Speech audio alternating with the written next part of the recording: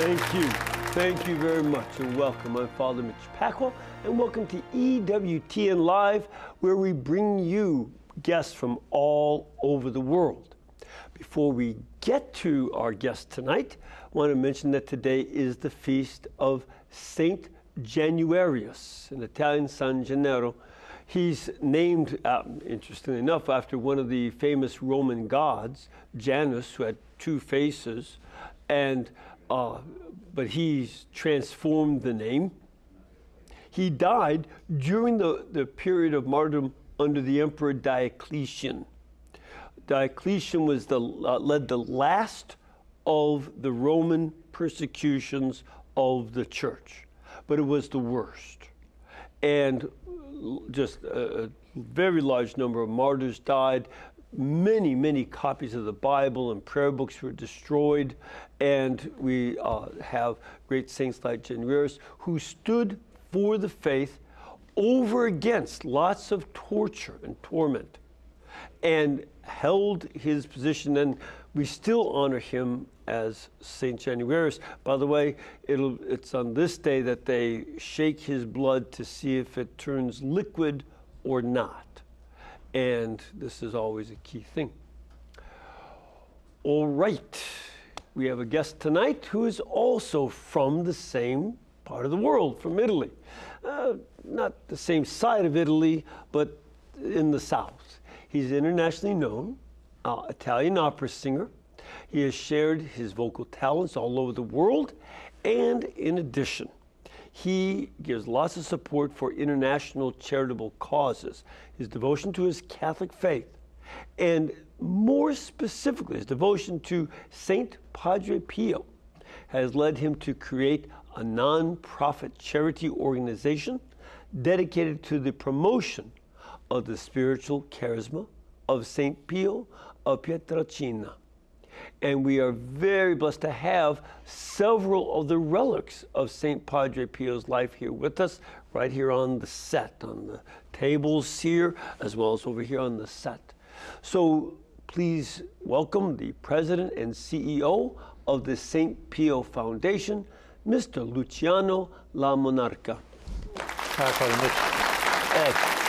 Welcome. Benvenuto. Thank you. You see, I always tell people that we get guests from all around the world, and you are from Italy. I am from Italy, but if I might say, you got Padre Pio in the studio, so And he's from what can be better than that? Not much, not much. That's really, thank you very much, first of all, for not only being with us tonight, but bringing these relics of Saint Pio. This is truly an honor. It is also us to thank EWTN for this great opportunity for bringing this spiritual sign of Padre Pio to many more devotees and faithful that are not able to venerate the relics personally. Yeah, you know, growing up, was my late teens. I was, I think, I was in college or so when he died. And throughout my life, people spoke often of Padre Pio and the powerful confessor that he was. Also, one who didn't take any nonsense from people who were lukewarm in their penitence. And he could read souls and such. And I was blessed to go to his town, San Giovanni Rotondo. I've been there a couple times. It's just been a wonderful, wonderful experience. Sometimes I think I was glad that I got there after he had passed away, so he wouldn't be poking around in my soul too much. Makes me nervous. But what is it that led you to this devotion to Saint Pio? What brought you to this? Well, how you explained before, Father Mitch, I am an Italian opera singer. I was born and lived in the Puglia region, a blessed region because it's where Padre Pio lived and died eventually. All right, so Puglia is in what part of Italy? So Puglia, folks who don't know the So Puglia is well. southeast. It's often called the Hill of the Boot. So we are on the Adriatic coast. It's a 4 hours driving from Rome. Right. So you have Naples or Benevento, from where Bishop San Gennaro was from. We are just on the east coast, on the hill. Right. So the Adriatic Sea is over there, and it's a very important area throughout history. It's very important area. It's a beautiful area, and as we were mentioned before, we are blessed because not only we had the town of San Giovanni Rotondo and the monastery and the church where Padre Pio actually located in 1918 and then actually lived and died, but also we have the cave of the Archangel Michael and the Basilica of St. Nicholas, where part of his remains are. And also not too far away is Lanciano, with the famous miracle of the Eucharist that's up there. So it's that's why I wanted to go. It's a very blessed place to go visit with a number of places to see along the way. That's correct. So back when I came in this country in 2008 for a few concerts of my own, I was impressed when I was approached by many devotees and faithful that have mostly Italian American they wanted to spread the devotion of Padre Pio and was asking me as a tenor to help them to raise their own funds or to raise their own whatever they were putting together to promote their own cause in the name of Padre Pio. Along the way, in 2010, of course, I immediately met my wife in 2008. We got married in 2010 in Bari, from where I'm from. Congratulations. Thank you. And then I believe, as many other families, we face our own challenges. It means that we face several miscarriages. Now, as we grow up in our Catholic faith, we know that children are given by God. I mean, this is the fruit of a relationship. So we were believing that things were going to happen to us. The first one, though, was not, it was probably the one that touches our soul more than the others. My wife was on the 5th month of pregnancy when she lost Alma. Her was the name. We lost her on 3rd of December of 2000. So we went back to San Giovanni Rotondo. I was going for answer, we always ask for the intercession of a saint. We always have to remember that a saint can give us, can intercede from us through God. It's God actually that gives us the miracle or performs us the miracle. That's right. If it's the case. I start to get in touch with Monsignor Pierino Galeone, which is a spiritual son of Padre Pio. Today he's 93 years old. He's one of his closest friends. And when I met him, it was 15th of May 2011, was our anniversary, first anniversary. He just immediately, like Padre Pio, he saw me coming and says, Luciano, what you have in your heart? I don't recognize you anymore. So I shared with him exactly what we were facing. And he wrote a book. Of course, so important Monsignor Galeone was in the life of Padre Pio that he was one of the witnesses of the canonization on the diocesan canonization process, and he celebrated Mass with Pope John Paul II when Padre Pio was canonized. And he did tell me that we were actually eventually having a baby, not soon, and that Padre Pio would have required my full attention in the United States of America. Now, at that time, I didn't really mean what Monsignor Galeone meant for me, because I was very much focused in my own career. Sure. But then other loss came. In 2013, I started to pray Padre Pio more intensively, but an intensity at the point that sometimes I could almost feel his presence.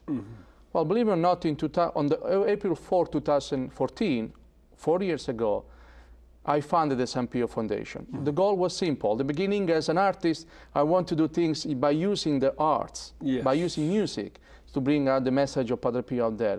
But then, all of a sudden, friends and supporters and mostly the hands of Padre Pio, I believe, guided me where I should have gone. In 2015, at the end of 2014, my wife, after 5 years, discovered she was pregnant. We kept it as a secret even from my own parents because we were afraid that it was not going to succeed. But indeed, a boy came. And as Monsignor Galeone was saying, it will be a boy. So we named him Nicolas Sebastian.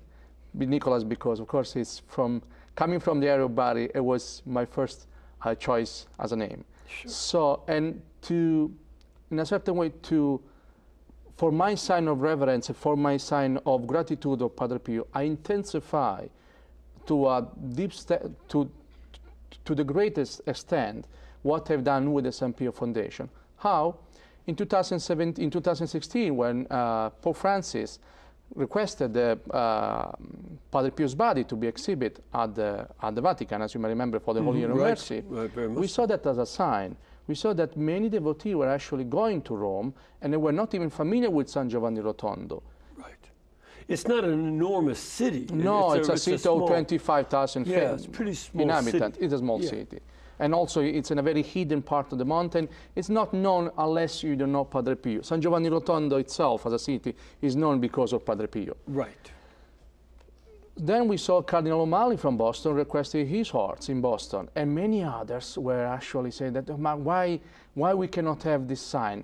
90% of those visiting the relics of Padre Pio were never being able to go to his town. And I say, how lucky I am. Every time I get to go to meet my father or my brother or my relative, I always stop to San Giovanni Rotondo and then I go back. So I want to give this great opportunity. And that's what happened, that on the 130th anniversaries of Padre Pio's birth last year, we decided to sponsor this first ever tour of the relics of Padre Pio, because we specifically wanted to bring the spiritual sign of the saint to many thousands of devotees or curious or faithful that are in this country, so to allow them to request Padre Pio intercession.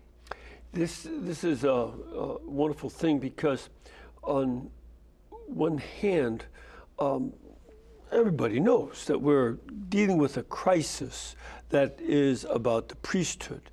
And here we have this 20th century priest who is an important antidote by his own holiness of life, and not just a holiness by which you say, oh yeah, he's a good guy. No, it's an exemplary holiness that goes beyond the norm, and the Lord's great gifts to him, especially in the confessional. And he, time will tell over the years, but he will be a rival to Saint Jean de Vianney as a patron for confessors. He's just that important and that good, and we very much need that kind of good example of great sanctity among the priests. And he's a great one. Plus, his prayers seem still very powerful. I agree 100% with you, Father Mitch. And indeed, I believe what we have to see in Padre Pio is our model, an inspiration for us. Many people remember Padre Pio because he was a saint that received the stigmata. I ask people to go just further than that. Padre Pio was a holy man, who was called already a saint while he was alive. But besides that, when I had the chance to meet several of his friends that are still alive today, we actually have one in Bronx, he does remember me all the time. What conquers Padre Pio? His humility, his reverence, his serving God to the purpose of starting in the morning. He was waking up in the morning as early as 3 o'clock and having hundreds of people waiting for him to say Mass at 5 o'clock, and was always the last to go to bed. Always his goal was to save souls, and spending up to 12 or 14 hours in confessional, as you said, and having the virtues on look on those who were going to confess with him, if they were going to true or they were missing some things. We were always hoping that they were saying the truth, because being reproved by Padre Pio was not an easy task, I was told. Yes, yeah, it was. He would be someone who had this gift, that, like Saint Jean Vianney, of being able to have insight into souls, that we oftentimes call it being able to read souls, what's going on. He never knew these people, never met them in his life. That's correct. Strangers from around the world. And he would tell them, you can't come to confession yet. You're not sorry. Every so often I even will mention to some people, are you confessing or are you bragging? This is an important distinction you got to make here. And he knew the difference. He didn't have to ask him. He could tell them. He knew. This was great. It's what St. Paul describes in 1 Corinthians 12 as a word of knowledge, that he had this spiritually given knowledge along with the word of wisdom. But knowledge is when he knows something spiritually about people, and he had that by far more than most. So this is a great gift for us, at this time. But also, there are a lot of people who seek his intercession for important events, important needs, like you with, after having miscarriages, you and your wife, are asking his intercession to have a baby that survives and does well. I cannot say,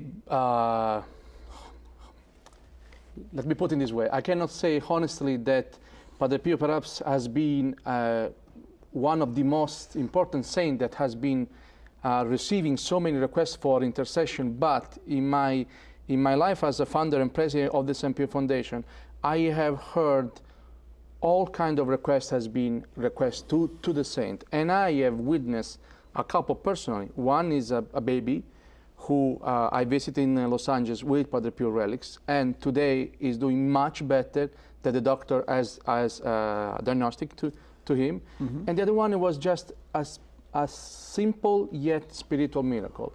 We were in Chicago. I like to say the story because sometimes we always look for the big miracle, but the big miracle sometimes stays in the small, simple, yet things that we do every day. There was this woman in Chicago that passed by the church we were with the relics. There were hundreds of faithful outside waiting in hours to venerate the relics, and she didn't know. She asked, "Who is there? An actor?" Because she was not understanding. Yeah. She says, "You didn't know. The relics of Padre Pio are here." So out of curiosity, she stopped and she went inside the church. She waited hours with her baby. She was fulfilled by the spirituality we had in that moment. Mm-hmm. She venerated the relics, and back she went to her mother. She left the church 25 years before. She never put a foot inside the church. Mm-hmm. She called her mother, apologizing for what she has done. And because of Padre Pio, the small miracle happened. And yet, I agree with you. It looks small because it's not something that a medical doctor or a scientist can analyze and say, oh, this was something that we can't prove.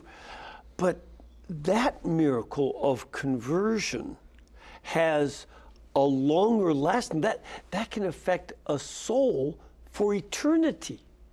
A healing that happens in this life, you're still going to die. Whether you get healed by a doctor or whether you get healed by a miracle, you're still going to die. Lazarus, I've been to both of his tombs. He has one tomb in Jerusalem, outside Jerusalem. I went there, it's empty.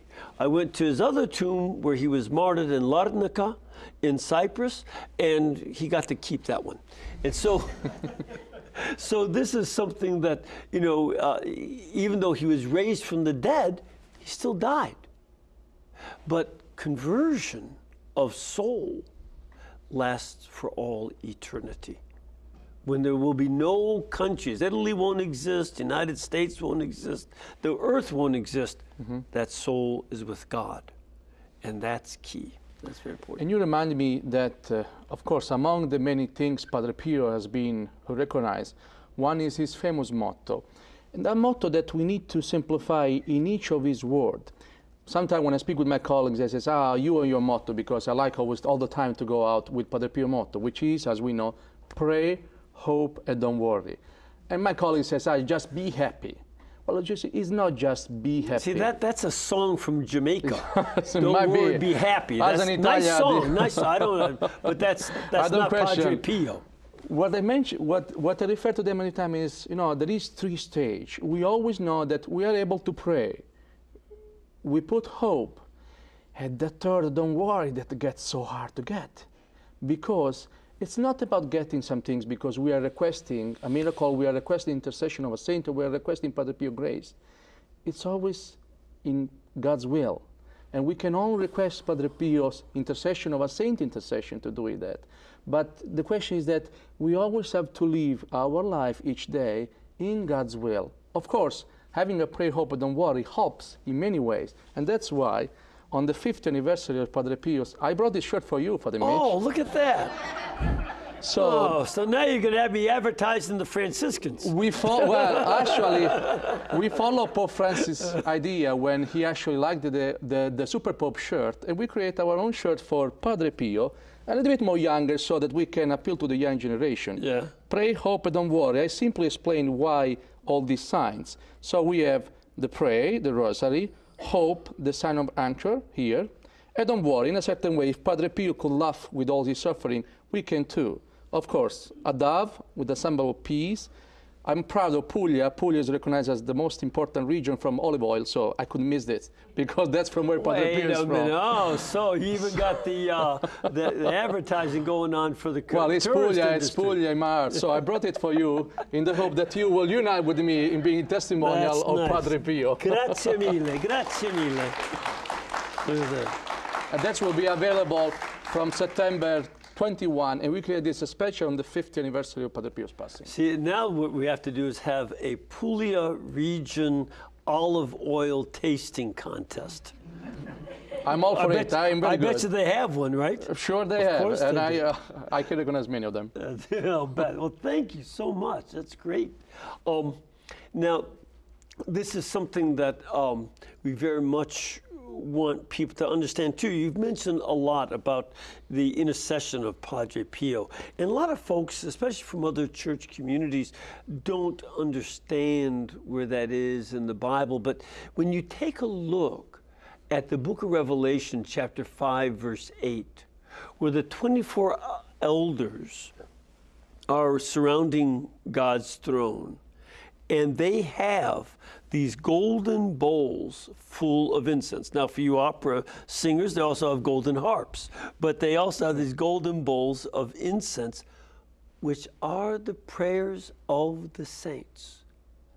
And then you see in Revelation chapter 8, verse 3, that the angel also has a golden bowl full of incense, which are the prayers of the saints.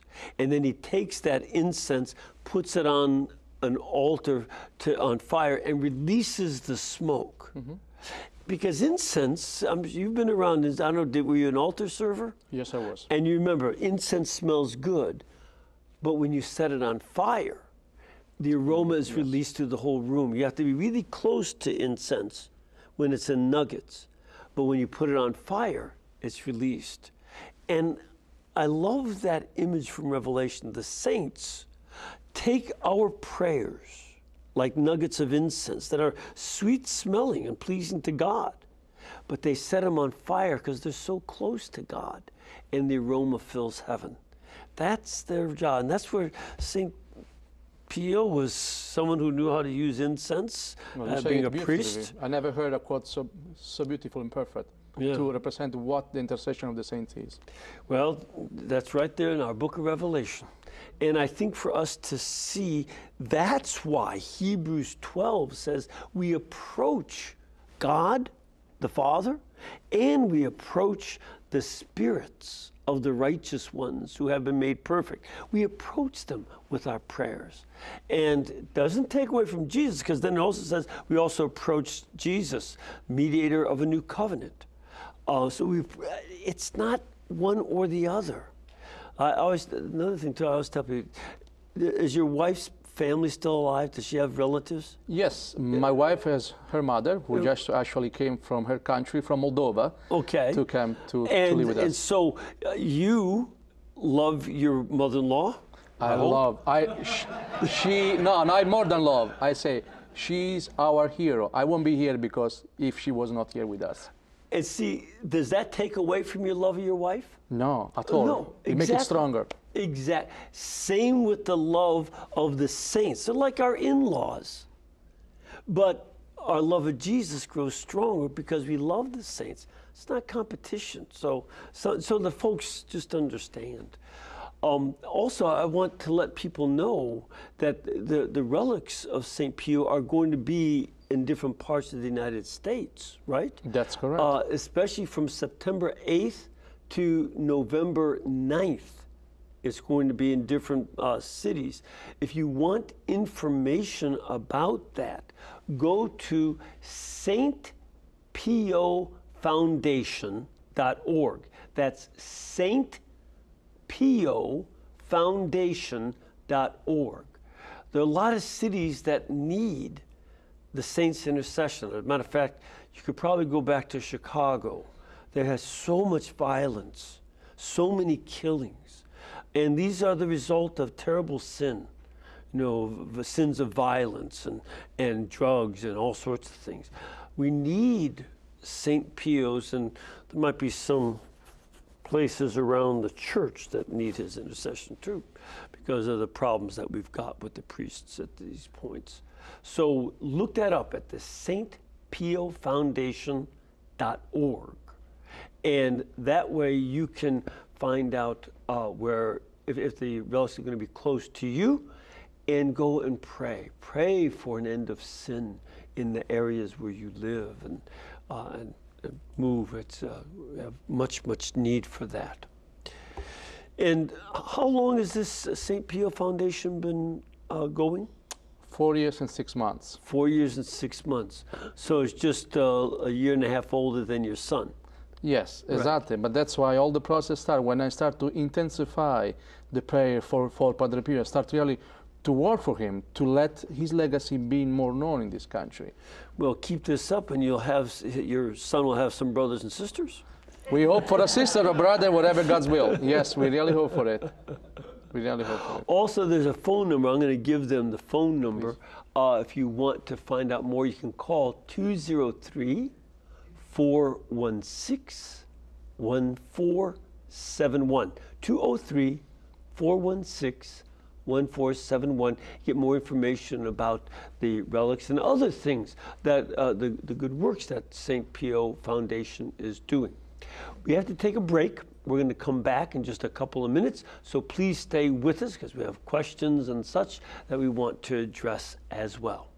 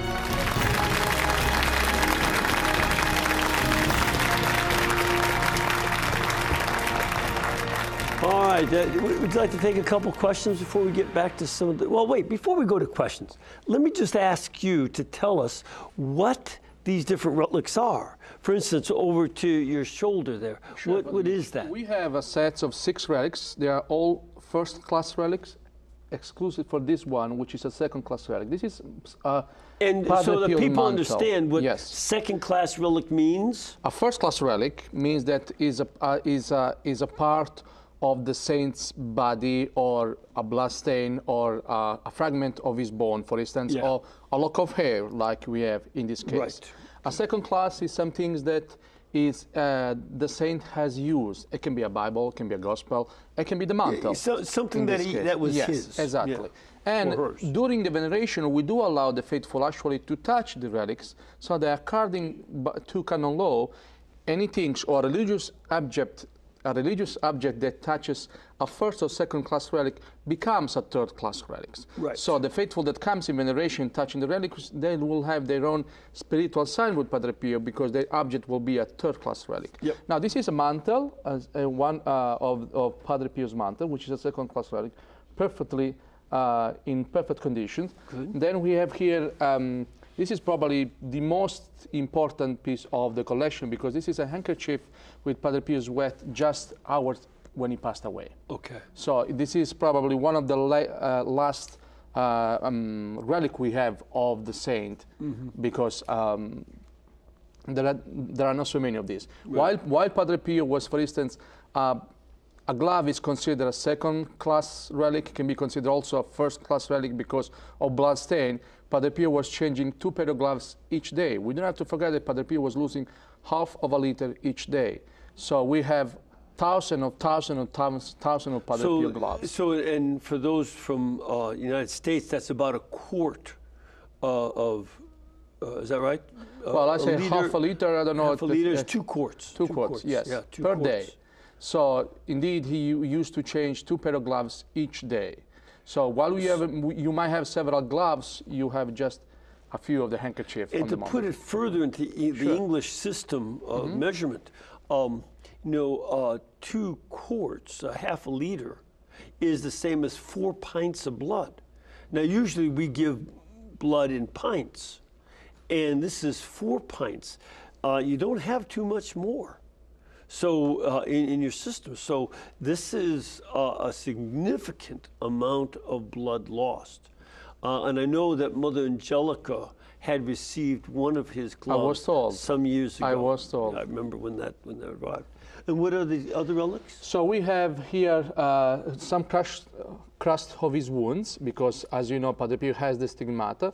So of course they were collecting carefully every time the crusts were falling from his hands. And as well we have a cotton guards with blood stain and a lock of hair of Padre Pio. Okay. So we have all first-class relics here.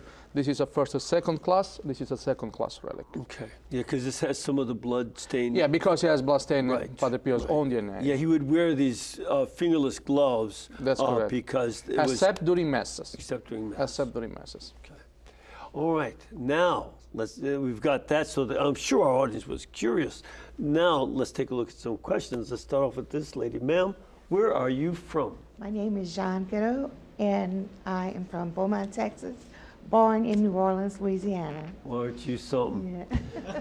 That's all sort of Cajun up in that area. Creole. Yeah, Creole. You're Creole. And Creole folk got around that whole area too, along the coast, because there's so much good shrimp and crawfish. Oh, yes, indeed. And so your question, ma'am. I want to ask about Padre Pio's suffering. I have chronic pain, and it's getting progressively worse. Sure. And I have difficulty, I said, okay, I lift it up for the situation we're in now. But it's sometimes it's just hard. I just don't want to pray or anything. And I would be inspired to know, I read a book of his already, but it didn't just give me the understanding of how he overcame that. All right. Luciano. You remind me a story that I heard from Father John Daria, which was one of Padre Pio's secretary, who lives in Bronx now. Right. And he's an American. Yes. Now it's a fully American, although was born in Italy, and he served Padre Pio for the last 10 years of Padre Pio's life. So the way we see things, he told me, everybody was asking for Padre Pio's intercession, how they can bear their own suffering, their own cross. We all are called to bear our own cross. And there was this specific friar that was waiting for the moment and was saying, when I can ask Padre Pio to help me to realize my miracle. This friar was blind. So he was waiting. One day he had the courage and he told Padre Pio, I'm asking, can you help me? I never was able to see. I would like to see. He bared this pain for all his life. He was more than 50 when he asked this to Padre Pio. Padre Pio told him, I will reply to your question tomorrow. The day after, Padre Pio went to the friar and says, I'm sorry to tell you that I was told that you will have different sight. From that moment on, that friar was the most happy, I was told from Father John, because he received the spiritual knowledge by Padre Pio that was his suffering. And he was suffering for a cause, but he had a different view. So based on the question we receive, of course I don't have the answer. I do know that each of us have their own pain. We have our own cross. And what we have to recognize in Padre Pio is that he went furthermore, that actually wanted to bear the cross of the others. If he could, would have taken all the crosses, all the pain of the others on himself because of his love for Jesus. And I think, too, I was just in the Liturgy of the Hours in the Maronite Rite We just had this reading from Colossians chapter 1, where St. Paul said, I rejoice in my sufferings because I fill up what is lacking in the sufferings of Christ by my sufferings for the sake of his body, the church. And I think it's very important for us to see that there is a type of union with Christ on the cross that goes on with our sufferings. That, why is it lacking in Christ? And he's infinite God, yes, but his body, the church, hasn't filled up all of its quota of sufferings. There's been lots of sufferings, over 70 million martyrs over this last 2,000 years, and many other sufferings still go on, sometimes self-inflicted. And these are things where we then join that suffering to Christ and find that just as his suffering was for the salvation of the world, when we join, it's not by our power, but it's by union with Christ's sufferings, that our sufferings take on a meaning and are directed to salvation of others.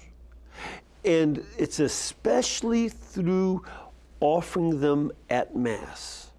That's the primary place. That's why Mass was so absolutely central to Padre Pio.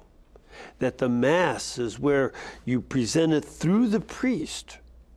That's how it's set up. And it's joined with Christ. And your sufferings are a natural gift, like the bread and the wine. When the priest consecrates them into the body and blood of Christ, which is, the consecration is the moment of celebrating the death of Christ, then our sufferings are united with the cross at that moment by the consecration.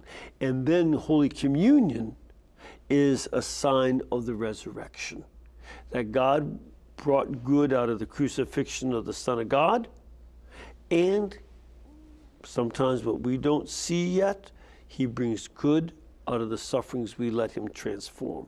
That's part of what we have to do. We have another question from our studio. Sir, where are you from? I am from Silver Spring, Maryland. Good to have you here. Welcome. And your question or comment? Well, it's wonderful. We can all relate to Padre Pio. He's a 20th century saint. I was in my teens when he passed away. And of course, he was a great blessing in his time and in our day and time for the church. Mm-hmm. So you mentioned the stigmata. And, as we know, Padre Pio had such a deep devotion and connection to Jesus that he shared in his suffering. So I'm wondering, when in his life did the stigmata begin, and have there been other saints who've experienced the stigmata? Great. So, thank you. Luciano, when did the stigmata begin in his life? Padre Pio's stigmata were received in 1918, 100 years ago, for the first time. And we don't have to forget that in Padre Pio's own way, he always asked Jesus not to make them visible. He would rather bear the pain of the stigmata, but not to make them visible. And because we know, actually, because the stigmata were visible, they brought him all the suffering, more even being persecuted by some of the officials from the Vatican. In other terms, he carried then those stigmata for 50 years, until a few weeks, actually, he already knew he was going to die. So for 50 years, Padre Pio bare the stigmata. There were actually 5, visible 5, although there was a sixth wound, the one where Jesus was carrying his cross. Mm-hmm. And he mentioned this to Pope John Paul II, where the Pope was a priest and visited Padre Pio, I believe, in 1947. Mm-hmm. Was the one that hurt me more is the one that nobody can see. And he showed that his shoulder is where actually Jesus brought his cross. There was in fact, and it's interesting because there is a strong devotion in Europe, more than in America, to the wound on Christ's shoulder, where he carried the cross. That is a popular devotion that's known better in Europe than here. So it's interesting that he had that 6th wound. Indeed. And as other saints who received the stigmata, the first that I can think of is St. Francis. Padre Pio himself was called Francesco Forgione because he was a devotee of Saint Francis and belonged to the same order. Sure, sure. Yeah, there have been a few other folks, but I think Padre Pio is the only priest. He's the only priest, that's correct. The only priest who was stigmatized. Right, right. That you have a number of others. Saint Francis of Assisi was a deacon. Was a deacon, but not a priest. Not a priest. Okay, good. Yeah, this is good to know. And this is something else. I just want to make sure we don't have any other questions. When we're dealing with this stigmata, again, it's something that became well known. It also became a source, as you say, of persecution. Why would the stigmata lead some people to harass him and even try to silence him? Well, apparently it all belonged from the fact when Father Gemelli, Agostino Gemelli, visited Padre Pio. Father Agostino Gemelli was working in the Vatican by then, and he was recognized as being a very important figure. And he went to visit Padre Pio, and he asked to see his stigmata. Accordingly, with the story that we know officially, he went and he said that I'm sent by Rome to see and to declare if your stigmata are true or not. And Padre Pio refused because he knew, of course, one of his many virtues of Padre Pio, knew very well when a person was telling the truth or not. He says, when you are really sent by Rome, by the congregation, then I will show you my stigmata. So the first report Padre Gemelli sent back to Rome was not in favor of Padre Pio. He says words that were not common to describe in Italian language, but he did indeed disprove that Padre Pio was an honest man. And that's why everything started, because I believe in a certain way, Padre Pio, while he was alive, already was attracting hundreds of thousands of people from all over the globe. People were asking for intercession. We do have story of people. Sure. I would like to call even the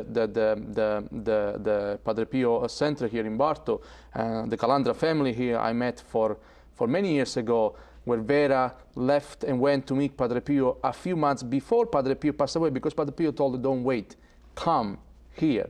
And then she came, and then they received the miracle she requested from Padre Pio. And then again, in the same way, in a small way I'm doing, we're trying to bring the legacy of this man, because I believe that God sent his best son on the most important times. We don't have to forget that Padre Pio came during First and Second World War. Yeah.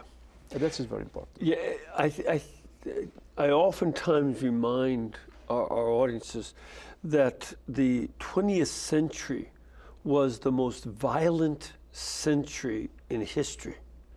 The only one that comes close to it is the 13th, when the Mongolian invasions led to 50 million people being killed. But in the 20th century, it was 305 million people were killed in wars of nationalism. Nationalism ravaged Italy under Mussolini, Germany under Hitler, and World War I was based on nationalism. But the communists were even worse than the Nazis or the nationalists in Spain and other countries. The communists, killed far more people, about 200 million. And we see such large numbers, it's hard to believe, but that was the fruit of atheism, is the biggest spread of death in human history. And this is where our Lord sent Padre Pio and gave him the stigmata a year after Fatima, which is another question. I don't know if you know this. We didn't get a chance to talk about this, but did he have much of a devotion to Our Lady of Fatima? Was Fatima important to him? Absolutely. Yeah, I thought absolutely. So. Yeah, can you have anything to add on that? Oh, well, I do know that, yeah, first of all, La Madonna, the same way we call in Italian, it was his main core. He always asked everybody around, even when he found the Padre Pio group, di pregare la Madonna. It's very important. I know he has a great spiritual connection, devotion for Fatima. I don't know to go into detail things that happened, but I'm well aware of that. And he would oftentimes say, "Go get my weapons," but he meant his rosary. His rosary. That was his weapon. His rosary, because sometimes he said that he could not even count how many rosary he was saying during the day, because somebody was asking, "How many rosary you say?" That I don't count. That's right. Because he was constantly with his rosary in his hands. Right. And that's, I think that's another component that is very needed. In the late 60s, not long, right around the time he passed away, you began to see theologians and clergy and religious tell us not to pray the rosary. You have young people who are not even taught how. I know this, now he's a priest, but when he was in catechism class, he didn't even know that there were mysteries of the rosary. Yet alone how many mysteries there are. Didn't know how to say the Glory Be, didn't know how to say the Creed. He only knew the Hail Mary and the Our Father. Mm-hmm. And it was only when he became a novice in the Jesuits that he found out how to say the Glory Be and to know the mysteries. That neglect of devotion to the Blessed Mother, sometimes in the name of ecumenism. Well, other Christians don't have a devotion, so we'll sort of, be quiet about that.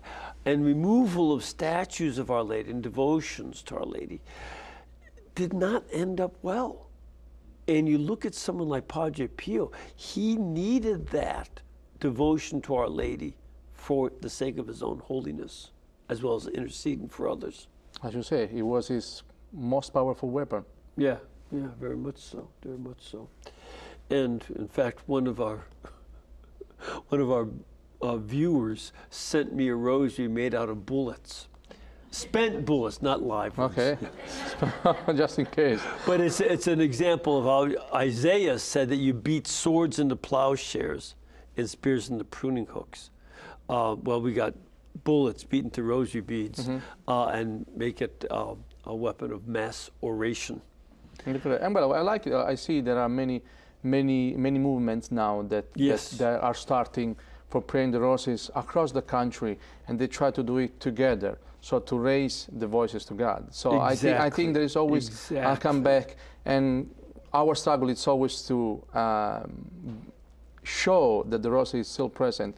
I remember the first time I was performing, even I was having at the end of the concert I was always showing the rosary that is always me. It's like the picture of your mother. My mother passed away in 2005 for cancer. Yeah. So I always keep it in my wallet as well as the rosary, because there is always time to dedicate for prayer.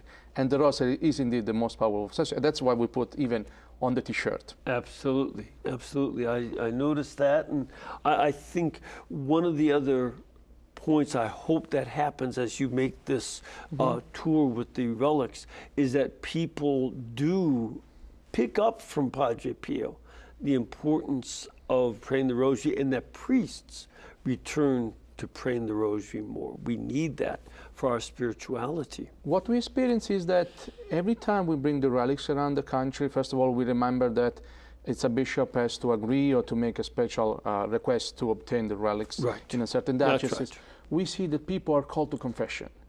In certain parishes, even they have 4 or 5 priests, they were overwhelmed by the request of confession. In a certain way, almost like confessing with Padre Pio, not confessing with the Padre, but you are confessing in his presence.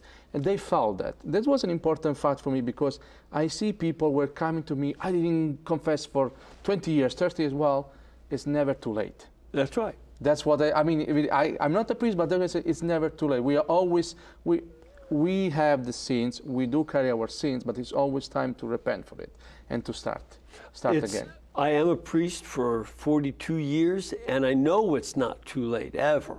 I'll hear a confession on a deathbed, or I'll hear it, when they're in a line and they've got lots of time. After 20 years, 60 years even, people stay away, and you're welcome. You're welcome back, and that's my attitude. Not, why aren't you? No, welcome home. Welcome home. And at the confessional, he knew that at the confessional, you meet Jesus Christ on the cross, saying to us, Father, forgive them, they know not what they do. This is what Christ does for us. You know, with the people, and that was the people trying to kill him. So this is an important element. And just one other question too about the foundation. You mentioned that this is a foundation. What is it that the foundation does besides share the relics? Well, we do several activities. We do, for instance, you mentioned before about priests. This year particularly, we are sponsoring 50 priests to go to San Giovanni Rotondo in Pietrelcina for having spiritual exercises with Monsignor Pirino Galeone, Padre Pio's friend I mentioned before. Nice. Despite the fact that he's 93 years old, he does spiritual exercises for priests around the world. So Fantastic. what we want to do is just, you know, finding a way for having priests, for instance, look at Padre Pio more deeply into his life. So by sponsoring in October, we are going towards the end of October, visiting a journey with Padre Pio, where he was born in Pietrelcina, then go in San Giovanni Rotondo, and stay with those that actually live with Padre Pio, to come up again with a new life in a certain way, to find that spirituality, to come back in this country and having a more powerful tool of converting people, or to sharing with their faithful in each parishes what they have done, what they have learned, or to bring the sign of Padre Pio to them. Then, of course, being an artist, still, we have a concert in Carnegie Hall this year in December. Why Carnegie Hall? People ask me, well, because Carnegie Hall is top temple of opera or music, and I believe Padre Pio deserves it. And then, so next year we're going with the 3 different sponsor conferences with the Friends of Padre Pio, 2 of the Friends of Padre Pio, which are friars, will be coming here to having a conversation with priests and tell exactly what to look as example in Padre Pio when you actually go deep into his own life. I think that that's going to be an important thing, and I think also, and this just so again we didn't talk about, but given the present crisis, this would be a great time for retreats for reparation and penitence to be done, you know, with his sponsoring, his guidance, his inspiration, so that the priesthood itself can be more purified and come back to what he was. You know, great saints. This is a very important thing. We really hope to do that every year. We're starting this year, but our intention to do every year. Of course, then we give some grants to certain Catholic organization that are locally, that wants to spread the legacy of Padre Pio. For instance, we received a few months ago a request to do a Padre Pio walkway, or to having a hall within a medical facility dedicated to Padre Pio. We're trying to bring the name and his legacy there where we can actually be more close to the community, but always in the name of Saint Pio. In a certain way, our motto is always, as you read on our website, bringing relief from suffering to those in need in the name of Padre Pio. Yeah, and you know, so that was part of his life too, so folks don't even know. He helped start a hospital over in San Giovanni Rotondo for the poor. And how he started the hospital, which is even more imaginable. This is another big miracle. If you consider that the Padre Pio Hospital was created thanks to an intervention from General Jackson, which was a director of the United Nations Relief Agency, former UN agency, which requests for a grant of 250 million lire in 1948 to be into the Marshall Plan, and there was a US Congress Act that sent this money back for Padre Pio to build the hospital. Now there's a kind of influence on Congress I want to see more of. There you go. All right, well, Luciano, I'm so sorry. We've run out of time. I just want to be able to let people know it's the stpioffoundation.org, or you can call 203-416-1471 for the American tour of the Padre Pio relics from September 8th to November 9th. I want to thank you very much for taking time to be with us and use this relic of his glove with his blood in it. May Almighty God bless you, and by the intercession of Saint Pio, guide you to his peace. In the name of the Father, and of the Son, and of the Holy Spirit. Amen. And not only do we thank Luciano and his foundation, but we also want to thank you because your support of EWTN makes it possible for us to share these things. We ask you to keep us in between your gas bill, your electric bill, and your cable bill so that we can pay all of our bills too and keep bringing you more such programs. God bless you and thank you.